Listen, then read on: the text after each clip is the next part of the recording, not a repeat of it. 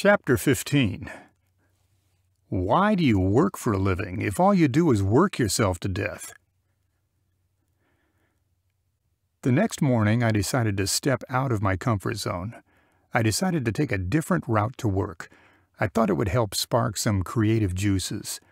Sometimes the best way to jumpstart my brain was injecting some randomness into my routine. The altered route only added 15 minutes or so to my drive. To my surprise, I found a new hole-in-the-wall coffee shop.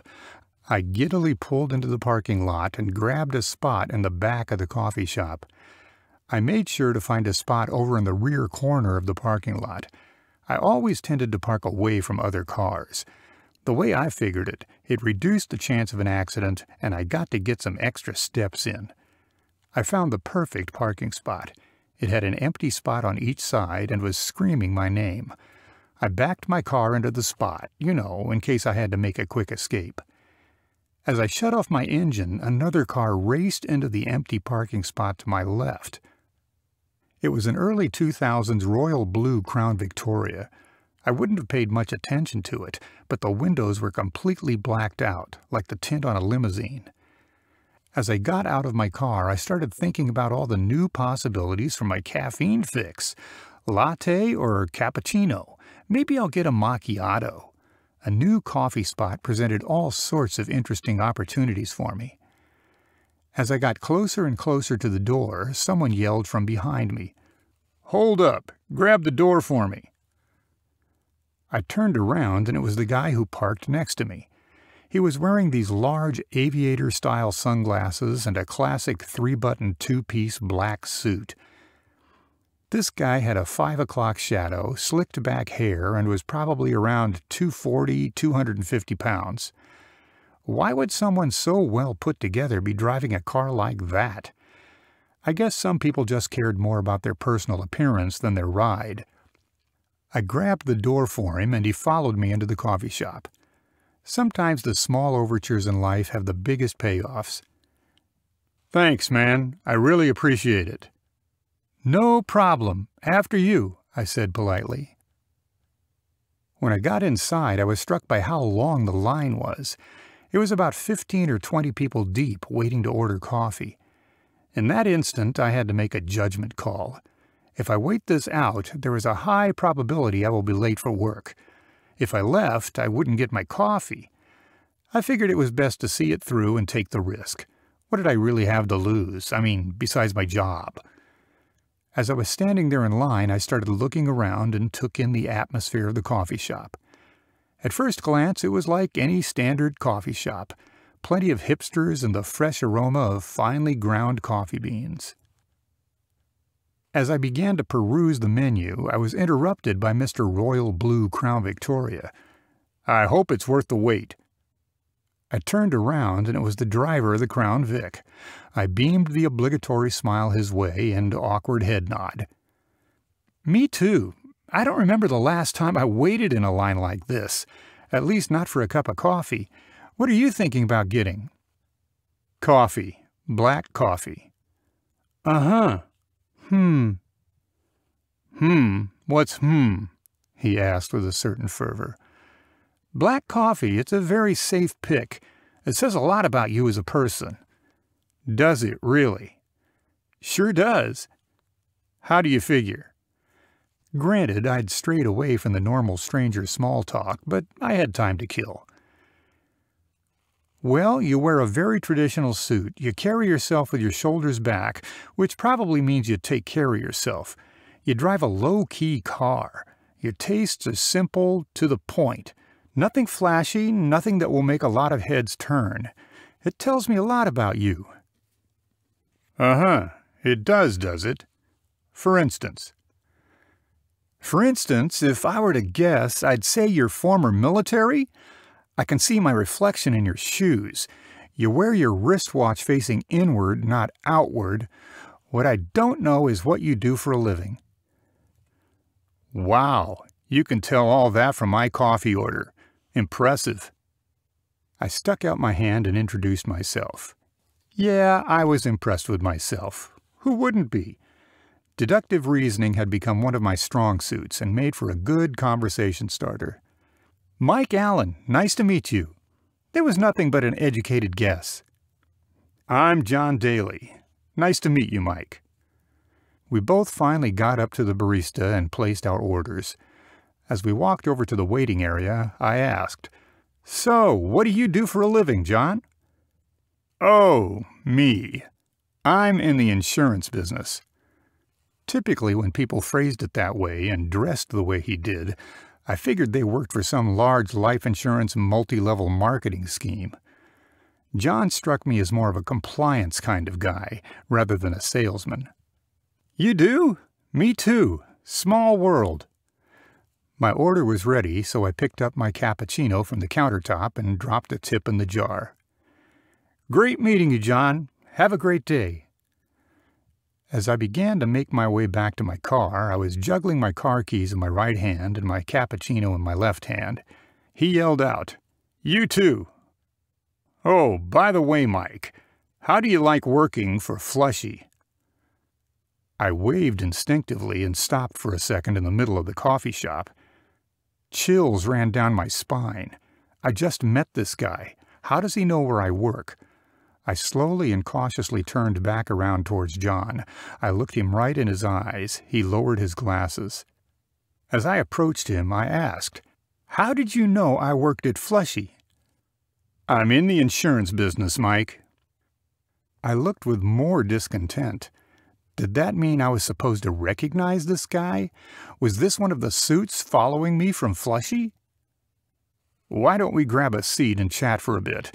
It'll only take a minute of your time." I was hesitant, but reluctantly agreed. He motioned me over to an empty table and we sat down. He took a giant gulp of his coffee and we sat there silently for a couple minutes.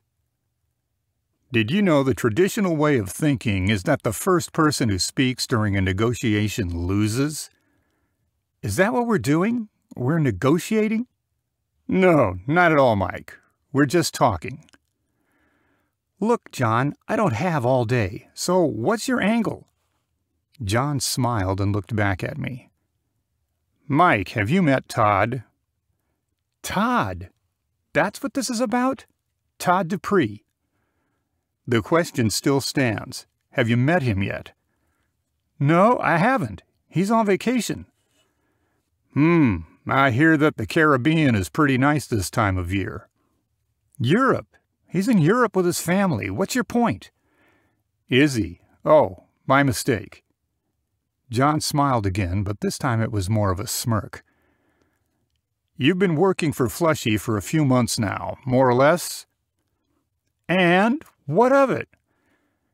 "It's quite incredible to see someone rise through ranks, really in such a meteoric fashion. I mean, a couple of weeks ago you were a sales puke, and now you're part of the senior leadership team. Especially for someone who hasn't even met one of the co-founders of the very business he works for." This wasn't quite the conversation I was expecting. Serves me right for changing my routine. This is what I get for trying new things. I really couldn't read this guy, and for some reason that bothered the heck out of me. "Mike, how do you think something like that happens? The whole thing seems rather fascinating to me looking from the outside in." "It's just hard work. That's all." John smiled from ear to ear and shook his head. "Yeah, hard work. That's it. And you believe that?" "Look, I don't have time to sit here and listen to some kind of lame attempt at a motivational speech or a lame sales pitch. Can we get to the point already?" "Your concern, albeit intoxicating, if aimed at me, is completely misplaced. What you should be concerned about is working at Flushy." "What? What kind of nonsense is that? How so? What are you trying, to recruit me or something? Man, if this is some half-baked job interview, I can stop you right here and now." People in the coffee shop were starting to stare at me, so I toned down the rhetoric. These days, one bad camera phone video can ruin your career in a matter of seconds.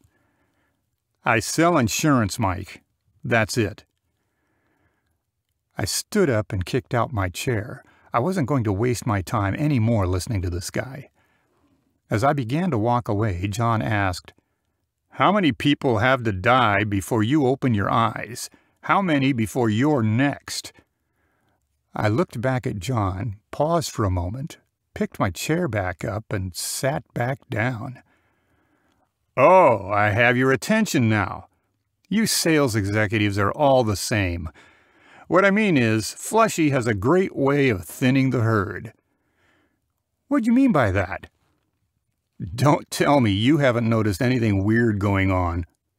Don't sit there and tell me it hasn't concerned you seeing all these young, healthy people dying in mysterious circumstances.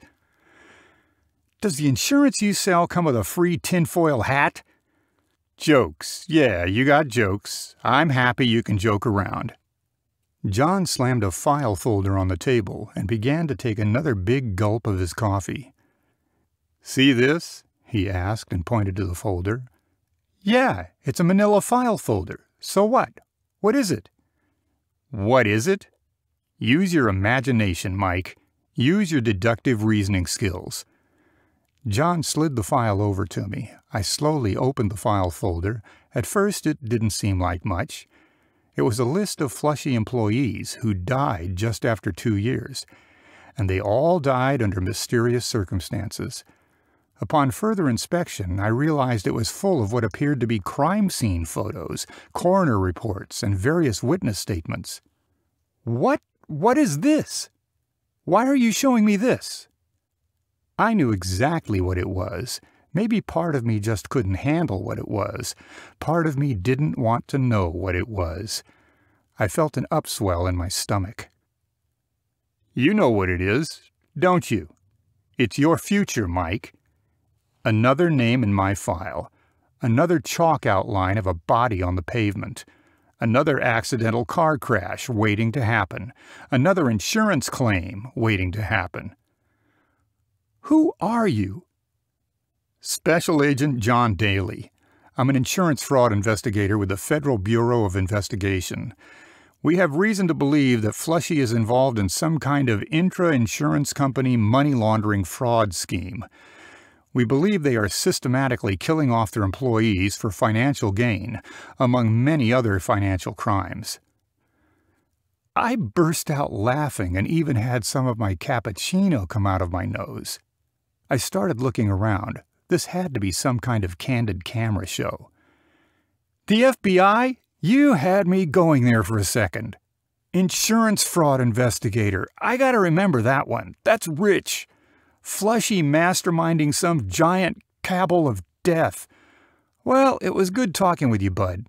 That was entertaining. You really made my day. John's reaction wasn't exactly what I was expecting.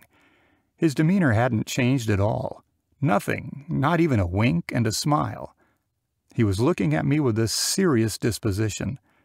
After the laughter subsided, John said, "Are you finished?" "Look, John, this ain't funny, man. I haven't worked at Flushy very long, but don't you think it would be pretty obvious that the company is playing an active role in murdering its own employees? Come on, man." I know how it all must sound. It's all 100% true. You can choose to help us or not. Either way, this house of cards is going to come tumbling down. Kid, you really just got to ask yourself one question. I took a sip of my cappuccino. I figured I'd play along a little while longer. What could it hurt? I asked with a pompous tone, "And what is that? What is that one question I should be asking myself?" When that house of cards comes falling down, where do you want to be? On the inside or the outside? It was hard for me to believe this guy was an FBI agent. Granted, he had absolutely no fashion sense and a flair for dramatic language. He took a long sip of his coffee and slammed it down on the table. "Well, I'm done with my coffee. I'll let you back at it." John got up from the table and handed me a business card. "Remember, I sell insurance. Insurance, Mike. When you want to talk, hopefully it won't be too late to get that insurance. Don't let them drag you into deep waters. There will be a point where not even I can save you from drowning." All I could do is scoff. I was struggling to find the words. At this point, I couldn't even make eye contact with John. Who knew if John was really his name? Oh, one more thing. Mike, are you familiar with the concept of a tontine? To say that I was dumbfounded would have been an understatement. I had a pretty robust understanding of the modern insurance vernacular, but was completely unaware of a tontine. John scoffed at my unmistakable display of ignorance. All I could do was shrug my shoulders and look away. That's a real shame. John shook his head, did a 180, and walked away. Well, that will teach me to try new things. Never again. I tucked his business card into my back pocket. I took a deep breath and a sigh of relief. I sat back in my chair and took some time to think. Did I miss something? Is this guy for real? What was my next move? I finished up my cappuccino, but it's not like I could even enjoy it. Is there really anything worse in this world than a wasted cappuccino? What time is it? I looked down at my smartwatch and it read 8 a.m. I decided to head back to the office. Better late than never. It's not like being 15 minutes late was going to kill me. As I approached the building, I decided to park in the normal employee parking lot with the common folk. After hunting for a parking spot for about 10 minutes, I managed to find the perfect one. I parked my car and headed for the lobby. The lobby was in a state of complete disarray. There were people and construction materials scattered all about. I shook it off and creeped towards the private elevator. I took out my key card, and right before I could swipe it, the elevator opened up for me. As the elevator doors opened further, I noticed they had installed some new security features. The most notable was the facial recognition system and the wireless microphones hanging from the top of the elevator. I put my face close to the scanner, and it made a loud bing sound. A voice came over the loudspeaker. "Welcome, Mike Allen." The doors to the elevator closed, and it rapidly ascended to my floor. As the doors reopened, I thought this was kind of peculiar timing to be installing new security features. It was safe to say my day was ruined before it began. Either way, I better play this whole FBI thing pretty close to the vest. To my surprise, there were a couple of new faces on the office floor. It looks like someone finally decided to fill up those cubicles. I started walking around the office, more of a brisk stroll than a walk. I navigated my way past all of the cubicles and made it to my private office. Gilroy was typing away on the computer, at what I had no idea. "Hey!" She looked up and said, "Hey to you as well. What's up, boss man?" "What's with all the new people? Didn't you read the memo? They gave you 10 direct reports." "Who is they?" "I don't know. I only work here. That's above my pay grade." "Okay, but what do I do with them?" "I mean, they're your employees." At this point, I had a pretty flimsy understanding of my overall job. How in the world was I supposed to manage and lead 10 people, especially if I couldn't lead myself? "Gilroy, do me a favor and gather the troops for me. Round 'em up." Gilroy stopped typing, calmly stood up, let out a big whistle, and then in her best attempt at a baritone said, "Gather around, y'all! Team meeting!" People slowly got up from their cubicles and started gathering around me. In front of me stood my team. 10 fresh out of college mouth breathers. The group stood in front of me waiting for me to say something. If there's one thing I knew about being a manager, it was that you want to give rousing and inspirational speeches. Being a manager was all about form, not content. The best managers tended to know the least about a subject, but knew the most about how to talk to people. "Listen up, you people. You work for me now.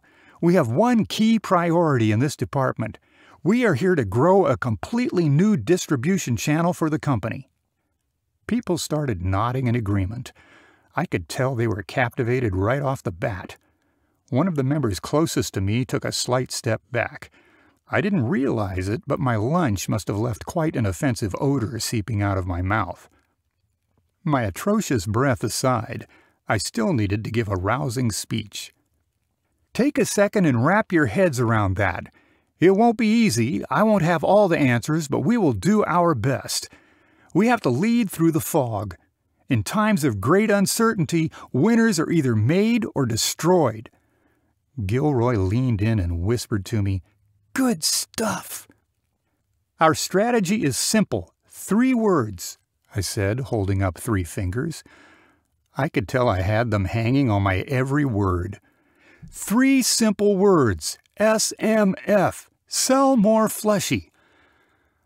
I want you to remember those words. Nay, I need you to remember those words. Whenever you have to make a decision, ask yourself, does this help me sell more Flushy, or does it get in my way of selling more Flushy? I took a sip of my cappuccino and waited for a second to let that maturate. The group was nodding in unison, so I decided to continue. We're going to start aggressively acquiring insurance brokerages. We're going to convince them to sell out. In exchange for their clients, we'll offer them gainful employment with lucrative equity positions here at Flushy. I could really get used to this whole senior vice president thing. I could tell that I had a real knack for it. Say a bunch of fancy words, throw out some half-cocked ideas, and yell at people to keep them in line. Think of it like a reverse merger. It's all about synergy. Our department is tasked with a 2-pronged stratagem. We're going to divide and conquer. The plan is to buy insurance brokerages and switch clients over to Flushy. We'll make sizable offers that agents would be foolish to pass up. We'll then steal market share from our competitors. And then, after stealing enough market share from other carriers, we can offer to buy the carriers for pennies on the dollar. In fact, some of these carriers will hemorrhage so much premium that they will be begging to sell out. That's the plan. I gauged the room to make sure everyone was following me. In reality, I just made all of that up off the top of my head. This company didn't have much of a coherent strategy. It was deemed confidential, so nobody ever actually bothered talking about the strategy. Any questions? No? Okay. Let's get to work and find some insurance agencies to buy. Sell more Flushy. Someone in the background raised their hand. I pointed at him and yelled, "Yeah, you! What is it?" "Mr. Allen, how do we plan on doing that?" "The first deliverable is to make a list of insurance agencies. The second deliverable is to right-size that list. The final deliverable is to send out an email blast out to that list with the plan." Someone else raised their hand. "Guys, don't raise your hand. This isn't preschool. Just speak up." "What do we say in the email?" "What do you mean?" "What's the content strategy for the email blast?" "You are the content strategy. Why do you think I have you all around? Go figure it out." I thought that was a good place to end the conversation, so I clapped my hands together and headed back to my office.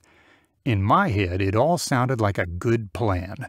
The group disbanded from the crescent moon-shaped circle and everyone went about their days.